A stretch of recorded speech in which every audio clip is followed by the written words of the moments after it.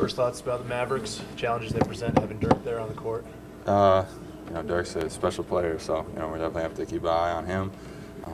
He's one of those bigs that can stretch the court, and it's going to be on all of us to make sure we know where he's at, because you get in a switched-up situation, and anybody can guard him for one possession. Scouting report with him on that team. What's the constant out of the years that you've been in the league so far? Like I just said, making sure you know where he's at. As I said, a lot of screens and switch out and roll up to the three-point line. Also, you got to watch out for his isolations. He's a matchup problem because he's so tall and he can also shoot, and he's kind of mobile too. So he's a good player. They're a good team, but they have a really bad record. Is it tough to face some kind of a wounded animal situation there?